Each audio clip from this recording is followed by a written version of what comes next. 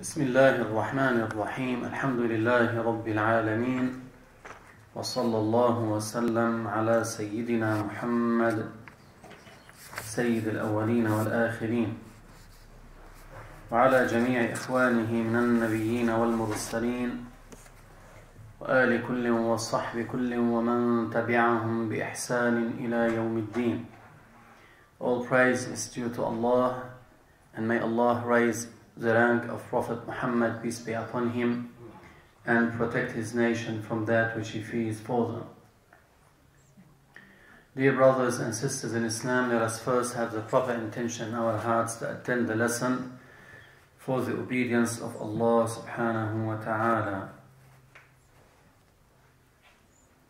I remind you that the Prophet sallallahu alayhi wa sallam said, خيركم من تعلم القرآن وعلمه, which means the best amongst you is the one who learned the Quran and taught it to others.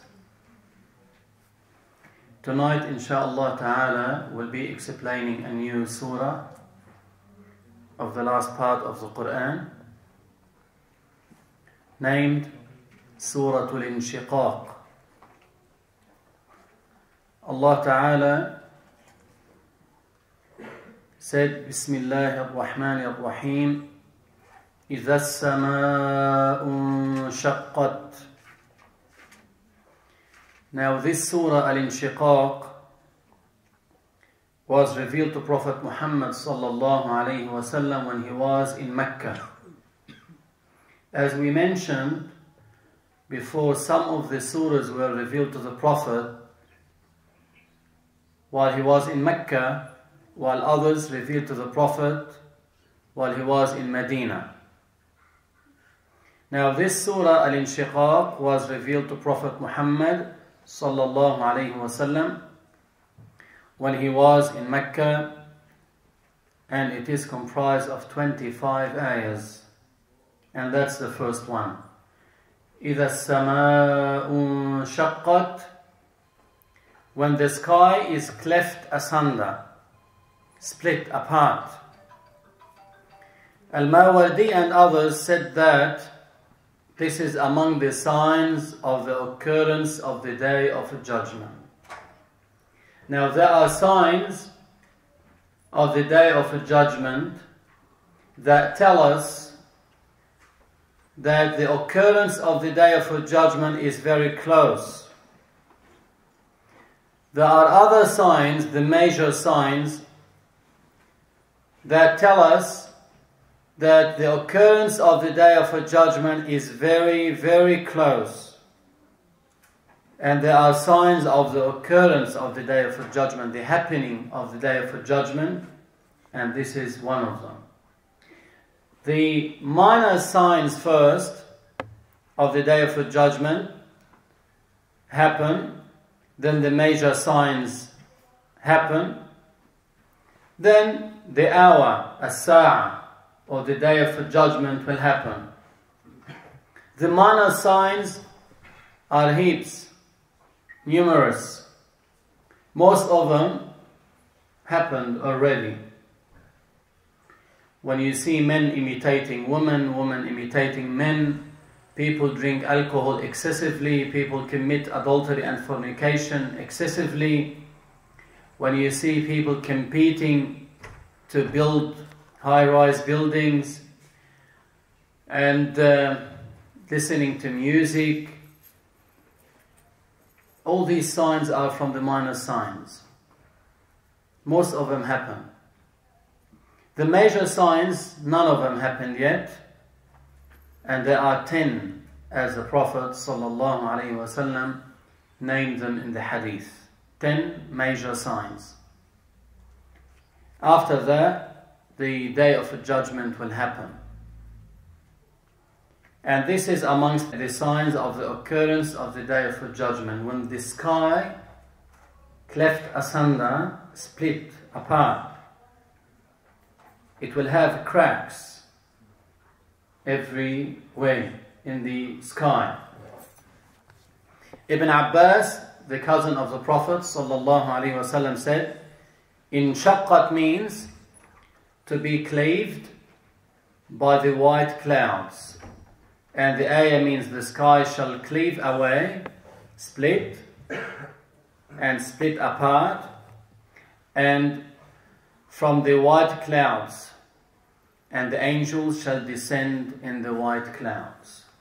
So when it splits apart, the angels will descend from these gaps on the white clouds to the earth. So that's the meaning of إِذَا السَّمَاءُ انشَقَّتْ, when the skies cleft asunder, split apart. This sky is very solid, well structured. Its thickness is 500 years, but it will have cracks. It will split apart on the day of judgment. وَأَذِنَتْ لِرَبِّهَا وَحُقَّتْ, and hearkens and submits to the command of its Lord, and it will be truly bound to do so. So the meaning is that the sky shall attentively listen and obediently submit to the order of Allah subhanahu wa ta'ala. وَحُقَّتْ means the sky rightfully listens and submits to its Lord, and it will be truly bound to do so rightfully, because Allah deserves the ultimate submission, and Allah subhanahu wa ta'ala deserves worship. The skies on the day of judgment, they will attentively listen to the command of Allah subhanahu wa ta'ala, and they will obey the command of Allah subhanahu wa ta'ala. That's the meaning of وَأَذِنَتْ لِرَبِّهَا وَحُقَّتْ. The skies, the well-structured body, will attentively listen and obediently submit to Allah subhanahu wa ta'ala. وَإِذَا الْأَرْضُ مُدَّتْ, and when the earth is flattened out and widened for the assembly. Ibn Abbas said, the earth shall be flatly stretched and expanded. Imam al-Qushayri said, the earth will be flattened smooth after its woods and mountains are demolished.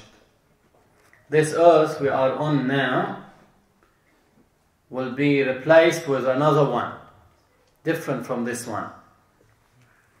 Now some scholars said this earth will be completely destroyed, and Allah creates another earth that is flat, with no mountains, no valleys. It's very white like silver. It doesn't have root marks or traces, nothing. It's very plain, white like silver, flattened area. And some scholars said this earth will be reshaped, and the mountains will be demolished.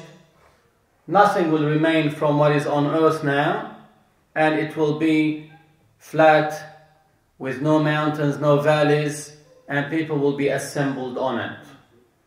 Allah subhanahu wa ta'ala said, يَوْمَ تُبَدَّلُ الْأَرْضُ غَيْرَ الْأَرْضِ وَالسَّمَاوَاتِ وَبَرَزُوا لِلَّهِ الْوَاحِدِ الْقَهَّارِ. This earth will be replaced with another one, and they will be brought for the assembly and for the judgment.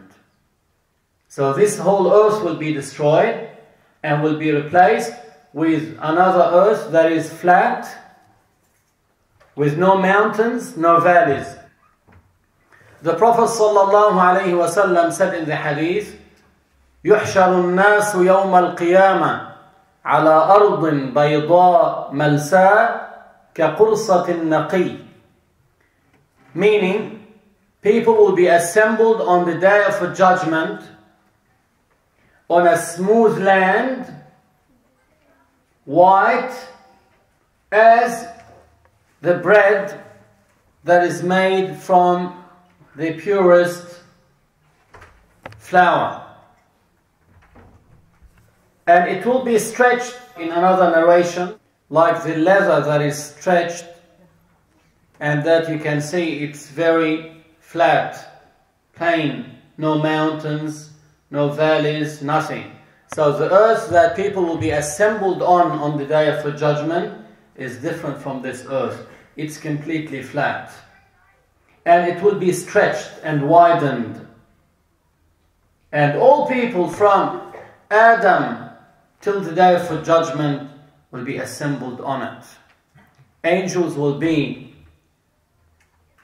on that day as well, on this land. Every person will be brought to the assembly area, driven by an angel and another angel to witness. وَجَاءَتْ كُلُّ نَفْسٍ مَعَهَا سَائِقٌ وَشَهِيدٌ.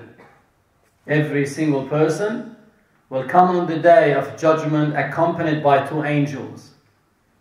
One to guide him where he should be, and the other one will witness. So that land is very big, very huge, and all of them will be assembled on it on that day. وَأَلْقَتْ مَا فِيهَا وَتَخَلَّتْ, and brings out and gives up the dead in it. So the earth will be flat, will be very wide, stretched and expanded. And what does it do as well? It brings out all the dead within the earth. Inside the belly of the earth will throw them out.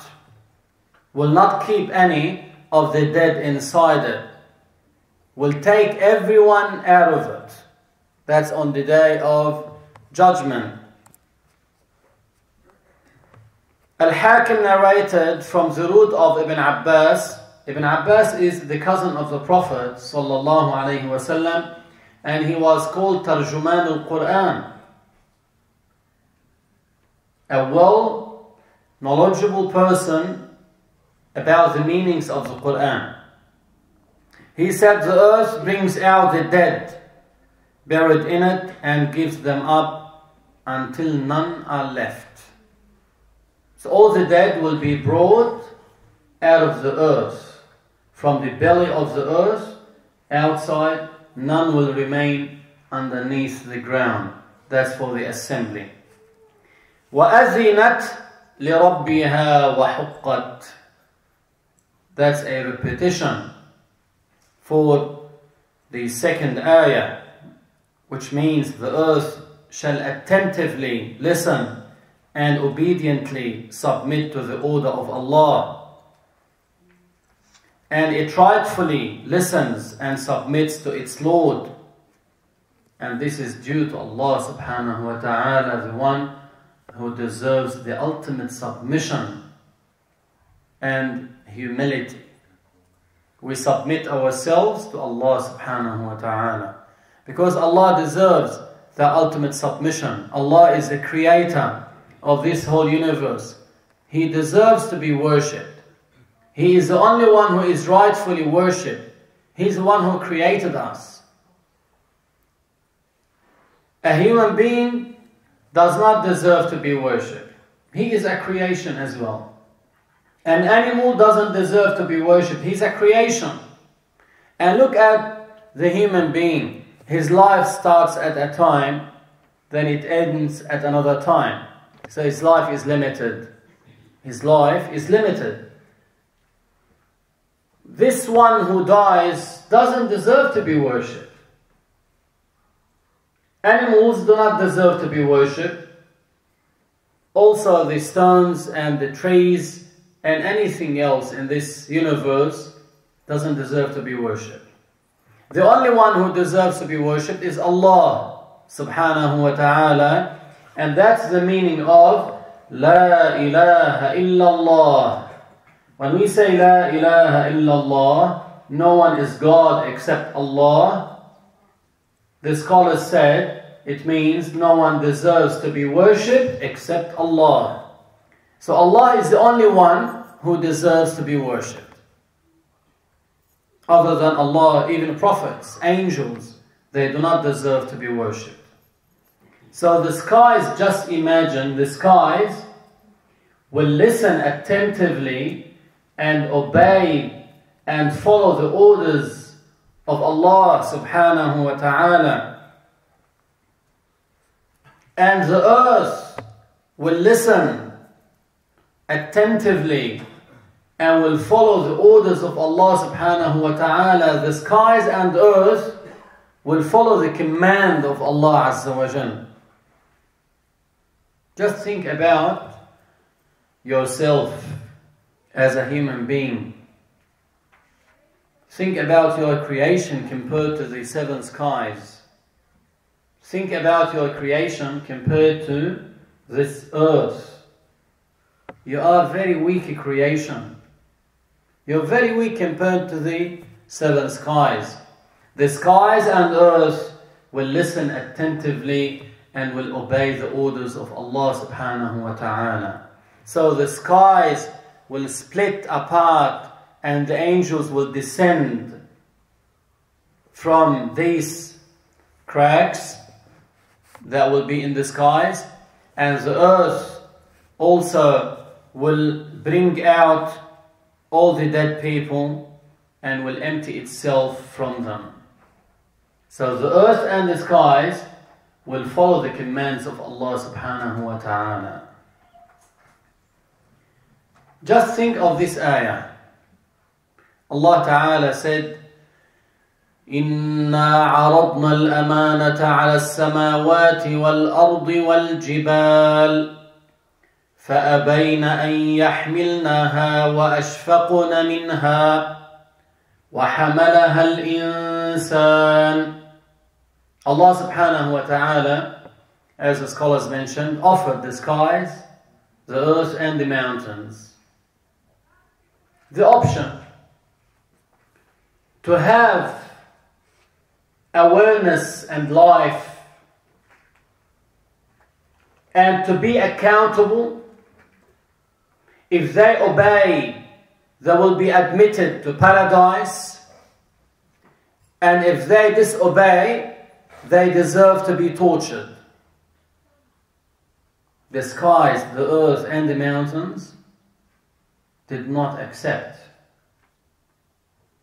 fearing that they won't be up to that responsibility.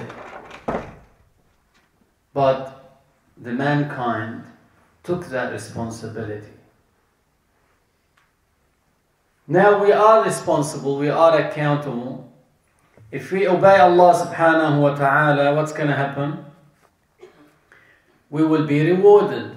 If we disobey Allah azza wa jal, we deserve to be tortured. So if the skies, the earth will obey and follow the commands of Allah subhanahu wa ta'ala, what should we do? Then Allah ta'ala said, يا أيها الإنسان إنك كادح إلى ربك كدحا فملاقيه. Meaning, O son of Adam, you shall travail and toil toward meeting the judgment of your Lord, and the result of your deeds you shall face. El-Shafie said that this ayah addresses mankind. Al-Izz ibn Abd al-Salam mentioned that the meaning of the ayah is, O son of Adam, you shall work hard and toil toward meeting the judgment of your Lord. So that's what is known in Arabic as al-kadah, to travail and toil. You work very hard towards what? Meeting the judgment of your Lord. And that deserves working for. If you just think about the judgment, what's going to happen when you will be resurrected, you'll be questioned about what you did in this life. Isn't it worth it working for that day? Very hard? It is worth it. Think about when you die, what's going to happen? Everyone will leave you in the grave and they will come back home.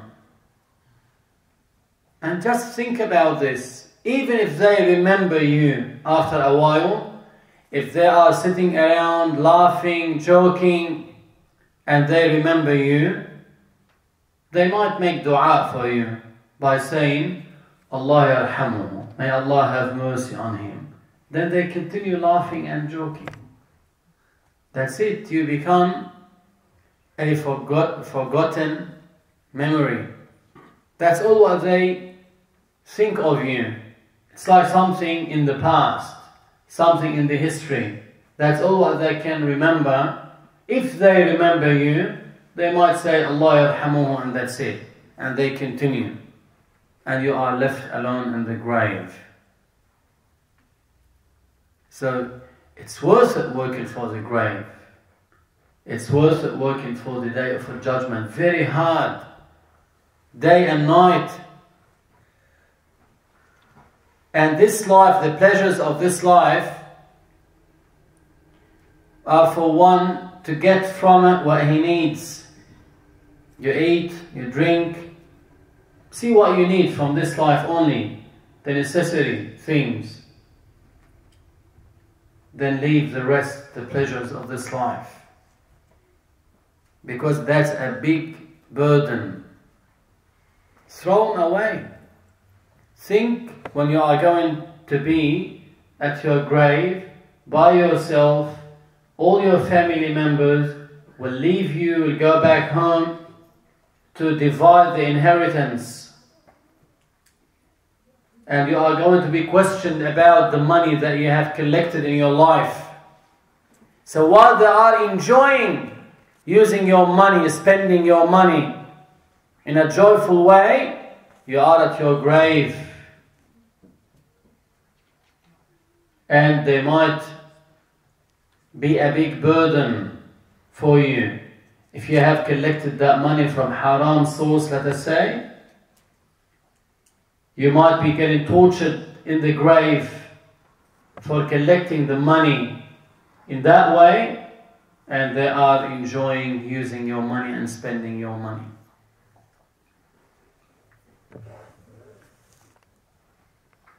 So this ayah means the person, the son of Adam, works and acquires. He works with toil for the day of judgment, and he shall see the result of his deeds on that day. فَمُلَاقِيهِ. What you plant, you reap in the hereafter. And that's why the Prophet ﷺ said, الدنيا مزرعة الآخرة. What you plant in this world, you'll reap in the hereafter. Now usually if a person plants, let us say, wheat, would he get watermelons in the end? No. If he plants barley, corn, will he get dates in the end? No. What you plant, you reap. What you plant in this world, amongst the deeds, will reap the result on the day of judgment. So what's going to happen? Your deeds will be presented to you on that day. You're going to see your deeds. How are you going to take your book that recorded everything you've done in this life, from the good and the evil. فَأَمَّا مَنْ أُوتِيَ كِتَابَهُ بِيَمِينِهِ. As for the one who is given his book in his right hand, and those are the benevolent believers, the good believers, the pious believers, that one shall be given his book that has all the records in it in his right hand. فَسَوْفَ يُحَاسَبُ حِسَابًا يَسِيرًا. So if he's amongst those pious believers, then he will take his book with his right hand. فَسَوْفَ يُحَاسَبُ حِسَابًا يَسِيرًا. And he shall be judged with an easy presentation. So the presentation of the deeds will be easy for that person. It won't be severe. It is the easy, light presentation of one's deeds. Al-Hakim narrated that the Prophet ﷺ explained Al-Hisab al-Yasir, the easy judgment, by saying, أَن يَنْظُرَ فِي سَيِّئَاتِهِ وَيَتَجَاوَزْ لَهُ عَنْهَا. Meaning that Allah subhanahu wa ta'ala, although this slave has come on the day of judgment with sins, and Allah knows about his sins, but Allah will forgive his sins. So that's the light presentation, the easy presentation of the deeds. That this person will be acknowledged about his bad deeds. He will see him, but Allah will forgive him. Allah will forgive him and will not torture him for committing these sins. Al-Hakim said that this hadith is sahih. Imam al-Bukhari reported from Aisha radiallahu anha, the wife of the Prophet sallallahu alayhi wasallam, that the Prophet said, لَيْسَ أَحَدٌ يُحَاسَبُ يَوْمَ الْقِيَامَةِ إِلَّا هَلَكَ. Now everyone will be judged. So what's the meaning of this hadith? It doesn't mean that everyone will be judged and tortured. No, it doesn't mean this. It means anyone who is questioned about his deeds shall be tortured. That's literally. Then Aisha radiallahu anha exclaimed by saying, didn't Allah subhanahu wa ta'ala say, فَأَمَّا مَنْ أُوتِيَ كِتَابَهُ بِيَمِينِهِ فَسَوْفَ يُحَاسَبُ حِسَابًا يَسِيرًا. So those pious believers that will take their books with their right hands, they will be judged in an easy way, and the presentation of the deeds will take place in an easy and light way. That means they won't be tortured. Then the Prophet ﷺ said, إِنَّمَا ذَاكَ الْعَرْضُ وَلَيْسَ أَحَدٌ يُنَاقَشُ الْحِسَابَ يَوْمَ الْقِيَامَةِ إِلَّا عُذِّبَ. Meaning, that is only in reference to the presentation of the deeds. That means everyone will be presented with his own deeds. He can see them. However, anyone who is severely questioned about all of his deeds shall be tortured. So some will be questioned, some will be seeing their deeds displayed in front of them, and they won't be questioned why they did this, why they did that. Allah will forgive them. Those will not be tortured. However, others will be given their books and will be questioned about all of the deeds in a very harsh way and severe way, and those are the ones that are going to be tortured on the day of judgment, as the Prophet sallallahu alaihi wasallam said. Also, Al-Hafiz ibn Hajar said that it is narrated in the hadith of Jabir according to Ibn Abu Hatim and Al-Hakim that the Prophet sallallahu alaihi wasallam said, "The one whose good deeds exceed his bad deeds shall enter paradise without being punished for his bad deeds." Allah subhanahu wa ta'ala is merciful. So although this slave has come on the day of judgment with bad deeds, but because he also did good deeds in this life, and his good deeds exceeded his bad deeds, this person will not be tortured for the bad deeds. That's from the mercy of Allah subhanahu wa ta'ala. Then the Prophet said, "The one whose good deeds are equal to his bad deeds shall be lightly presented with his deeds. His bad deeds will be overlooked, forgiven, after which he enters paradise." So that shows that who's gonna go to paradise first? The one whose good deeds are more than his bad deeds will be admitted into paradise before the one whose good deeds are equal to his bad deeds. Now those whose good deeds are equal to the bad deeds are called Al-A'raf. It was narrated that those will wait on the wall of paradise before given the permission to be admitted into it. They wait, and others will go to paradise first, because the people of paradise won't be admitted into paradise all at once. No, batch after batch, group after another will be admitted into paradise. The poor people before the rich people. Why? Because the more money you have, the longer presentation of the deeds will take.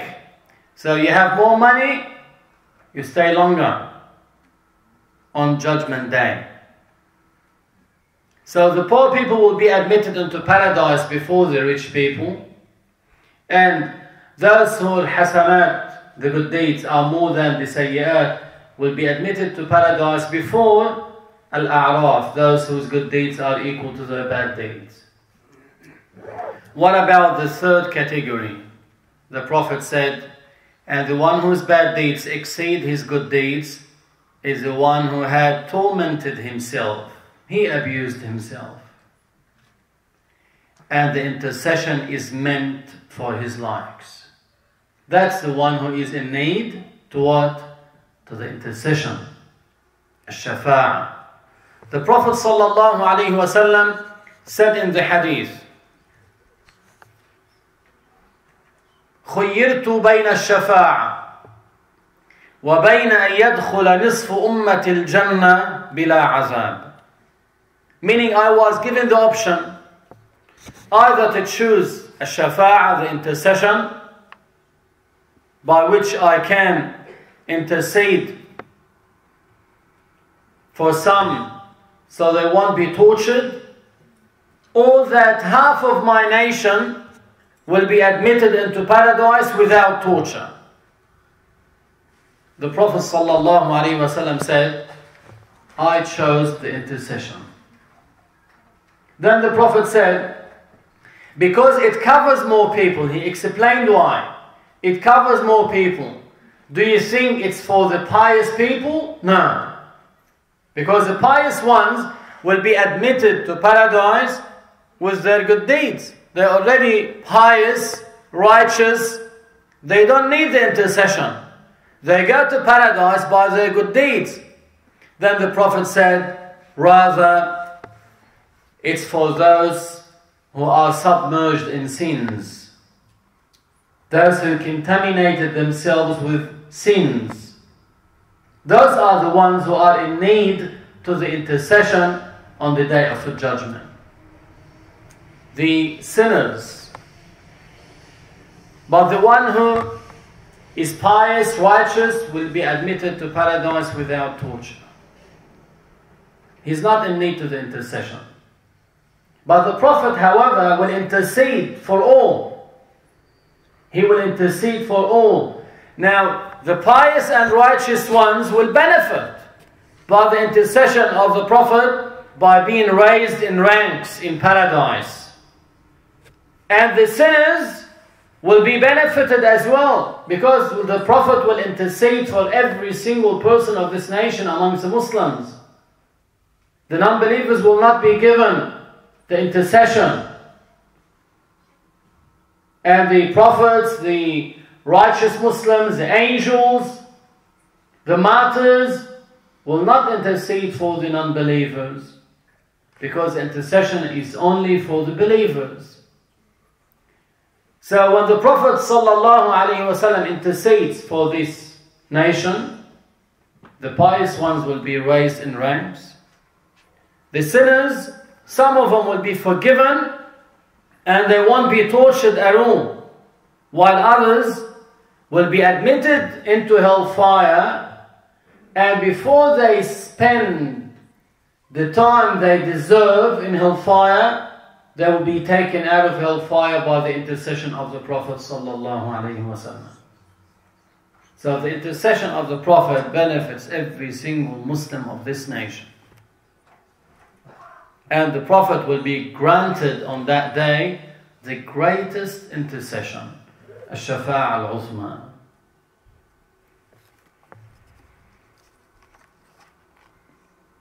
So what happens after that?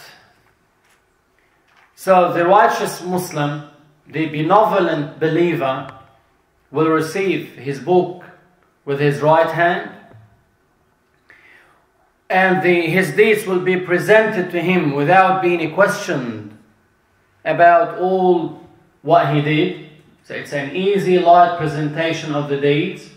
Then after that, he will be admitted into paradise, and there, as Allah said, وَيَنْقَلِبُ إِلَىٰ أَهْلِهِ مَسْرُورًا, and he will turn to his wives in paradise joyfully. So the believer shall in paradise turn to his wives from Al-Hur al-Ain, the extremely beautiful woman of paradise that Allah created for him, and his wives amongst the daughters of Adam.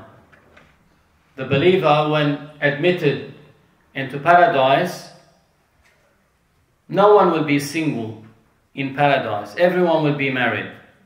Everyone will be married. When that believer goes into paradise, he will have wives from Al-Hur al-Ain, and those are creations distinct from angels, from humans or jinn. So they're not jinn, they are not angels, and they are not human beings. There are creations that Allah subhanahu wa ta'ala created in paradise to be as wives for the believers, and they are extremely beautiful. Al-Hur al-Ain, their eyes are wide and beautiful. So they have wide and beautiful eyes. Those are Al-Hur al-Ain. Also the one will have wives from the daughters of Adam, the human beings. So that's the meaning of وَيَنْقَلِبُ إِلَىٰ أَهْلِهِ مَسْرُورًا. After he receives that light judgment, easy judgment, the presentation of the deeds will take place in a very easy way. He will be admitted into paradise without getting tortured in hellfire, and there he will turn to his wives amongst Al-Hur al-Ain and amongst the daughters of Adam. Masrura means very happy and joyful for the endowment Allah subhanahu wa ta'ala bestowed upon him. So that's regarding the believer. That's regarding the believer. So the Prophet sallallahu alaihi wasallam in this hadith told us about the types of people on the day of the judgment, the believers. They are of three types, three categories. Some believers, their good deeds will exceed their bad deeds, and those will be admitted into paradise straight away. Some, their good deeds will be equal to their bad deeds, and those are called Ahlul A'raf. They will wait on the wall of paradise before being allowed to be admitted into paradise. Then we have the sinners and those whose bad deeds exceed their good deeds. Those, we say, are under the will of Allah subhanahu wa ta'ala. Had Allah willed for them to be tortured, they will be tortured. So for some, they will be definitely getting tortured in hellfire. And for others, they will be forgiven. But who is going to be forgiven and who is going to be tortured? Allah knows best. Some of the sinners, so if you hear of someone that used to be a sinner, he used to drink alcohol, he used to gamble, he used to commit fornication, adultery, he used to take drugs, he used to do such and such and such amongst the sins, then he died in that state before repentance, you don't say about him, definitely he will be tortured, and you don't say, definitely he will be forgiven. How would you know if Allah is going to forgive him or not? You don't know.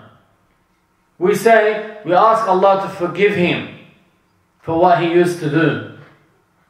And for others as well, we ask Allah subhanahu wa ta'ala to forgive them. But that doesn't mean that every single one of the sinners will be tortured, and it doesn't mean that every single person amongst the sinners will be forgiven. Some will be tortured. Even Allah said in the Quran, إِنَّ اللَّهَ لَا يَغْفِرُ أَن يُشْرَكَ بِهِ وَيَغْفِرُ مَا دُونَ ذَلِكَ لِمَن يَشَاءُ. That's in Surah An-Nisa. What does it mean? Meaning Allah doesn't forgive the one who died in the state of shirk while associating partners with Allah. So the one who died in that state won't be forgiven. And the one who dies in the state of blasphemy won't be forgiven. He will be in hellfire forever. وَيَغْفِرُ مَا دُونَ ذَلِكَ لِمَن يَشَاءُ. Meaning, Allah forgives whomever He will amongst those who committed something less than blasphemy. Allah forgives some and Allah doesn't forgive others. So some of the sinners will be tortured, some of the sinners will be forgiven. That's in the ayah. Also the Prophet ﷺ mentioned in the hadith about one of the companions who stole something from the spoils. The Prophet said about him, he's in hellfire and he will be tortured with what he stole in hellfire. So the Prophet mentioned that he is going to be tortured in hellfire. So that's why what is mentioned in the Quran and in the hadith, that some will be tortured amongst the Muslim sinners and some will be forgiven. Now who's going to be forgiven? Who's going to be tortured? Allahu A'lam. That's why one is not allowed to make a supplication that contradicts this belief. One is not allowed to say, for instance, "Oh Allah, I ask you to forgive every single Muslim and not to torture every single Muslim and admit every single Muslim to paradise." He can't say this because that's against what Allah mentioned in the Quran and against what the Prophet ﷺ mentioned in the hadith. However, one can say, Allahumma ghfir lil mu'minina wal mu'minat. Oh Allah, forgive the believers. Now by saying, oh Allah, forgive the believers amongst the males and females, the male believers and the female believers, one does not mean by saying this not to torture any of them, Rather, he would mean by saying, "Oh Allah, forgive every male and female believer," meaning for some, forgive all of their sins, and for the rest, forgive some of their sins. But one cannot say, "Oh Allah, forgive every single Muslim and do not torture every single Muslim." In that context, one can't say. Why? Because Allah mentioned in the Quran that some will be tortured. The Prophet mentioned about some of the companions at his time. He said about a person who will be tortured in hellfire. It was narrated that once the companions came to the Prophet sallallahu alaihi wasallam, and they talked about someone who was fighting courageously with a lot of bravery, was very brave and courageous. He was fighting, and they were talking about him, how excellent, how astonishing the way he was fighting. The Prophet said, "He's in hellfire." They were shocked. So they are telling the Prophet about his bravery and how courageous he was in the fight, and the Prophet said to them, "He's in hellfire."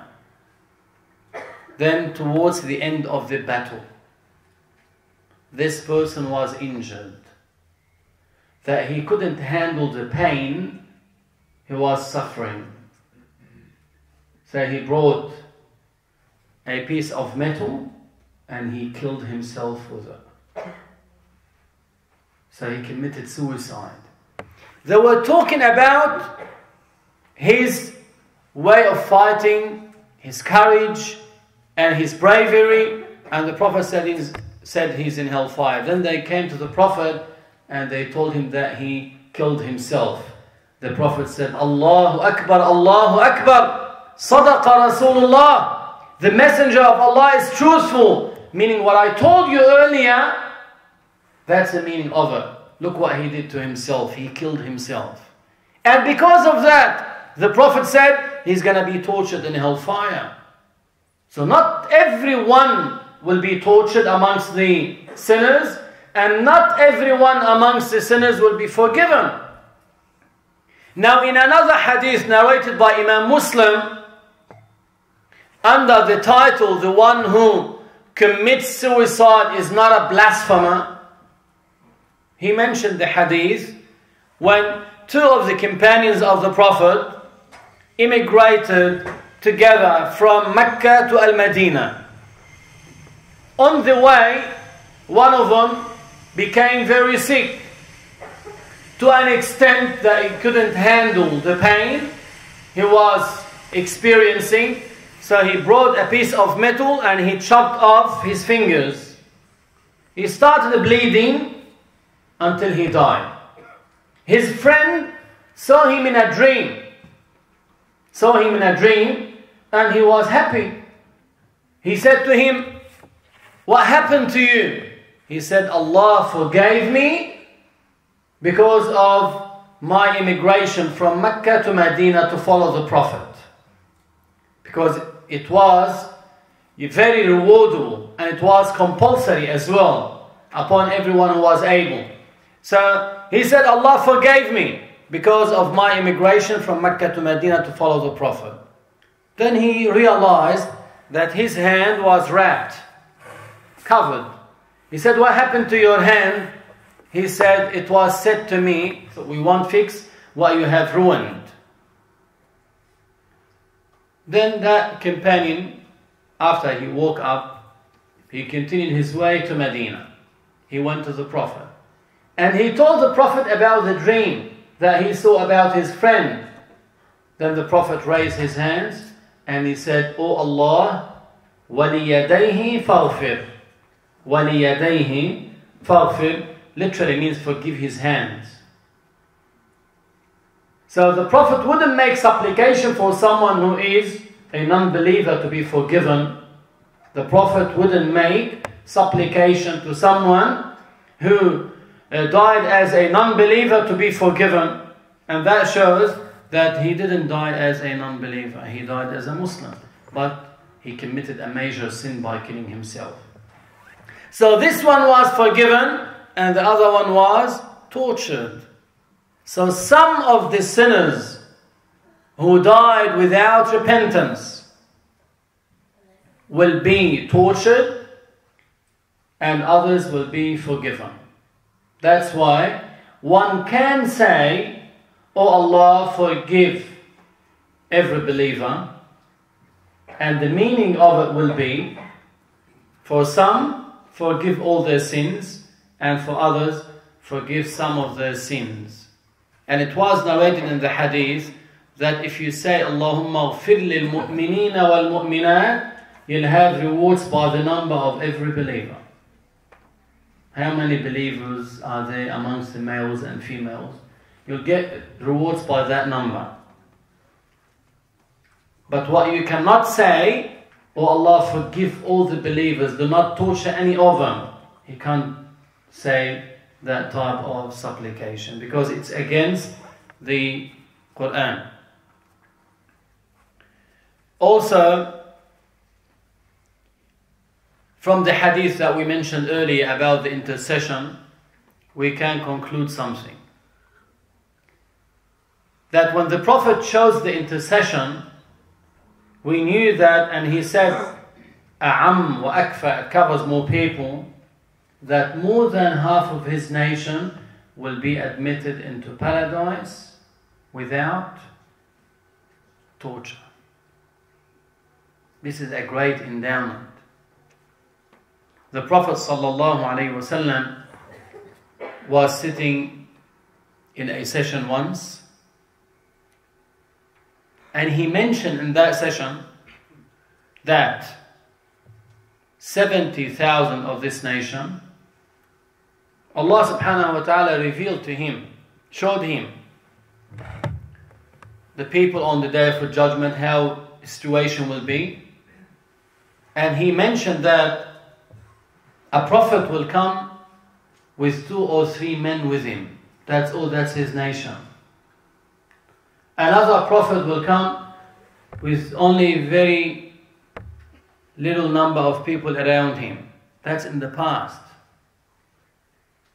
You know, Prophet Nuh alayhi salam stayed with his people for 950 years, calling them to embrace Islam. Only about 83 embraced Islam. 950 years. So the Prophet mentioned that on the day for judgment, a prophet will come with 2 or 3 people. Another one with maybe more and less, something like this. Then the Prophet looked and he saw a big nation. A big nation. He thought that's his nation, and it was said to him, "Now that's the nation of Moses." Then he was told to look at the far east and far west, and he looked and he saw a big majority of people, big group. It was said, "This is your nation," from east and west. And it was said to him that 70,000 people will be admitted into paradise without torture and without harsh judgment. Meaning they will have easy presentation of the deeds, they will be admitted into paradise and they won't be tortured. Then one of the companions called Ukasha ibn Muhsin, Ukasha ibn Muhsin, stood up. They were very lucky. And he said to the Prophet, "O Messenger of Allah, make dua for me, so I'll be one of them." And the Prophet said, "You are one of them." On the spot, gave him the good tidings that he won't be tortured. He said, "You are one of them." Then another person stood up and said, "And me, O Messenger of Allah." Then the Prophet said, "Sabaqaka biha Ukasha." Means he said it first. But that doesn't mean this person will be tortured, but the Prophet named him. That's in a hadith. In another hadith, the Prophet mentioned 10, all of them in one hadith, called Al-Ashara al-Mubashsharuna bil-Jannah. He gave them the good tidings that they will be in paradise. 10, mentioned them. He said Abu Bakr fil Jannah, Umar fil Jannah, Uthman fil Jannah, Ali fil Jannah. He named 10, that they will be in paradise and they won't be tortured on the day of judgment. So we ask Allah subhanahu wa ta'ala to be amongst those who will be admitted into paradise without torture. And that shows, brothers and sisters, that the minority groups that emerge these days, who call themselves with different names, and they are very minorities, and despite that, they judge the majority of Muslims around the world as non-Muslims. They're not even 1 million, if you want to count them. They judge 1 billion and over 1 billion of Muslims around the world as non-Muslims, and they believe that they are going to those minority, or this minority will go to paradise and that majority will go to hellfire. This is against what the Prophet ﷺ mentioned in the hadith, that the majority of the nation will be always on the right path. So alhamdulillah for making us amongst the majority of this nation, the people of the truth, people of Ahl Sunnah wal Jama'ah. We ask Allah subhanahu wa ta'ala to facilitate for us the routes of success and to make us die as righteous Muslims. Ameen. And Allah subhanahu wa ta'ala knows best. We say La ilaha illallah 3 times.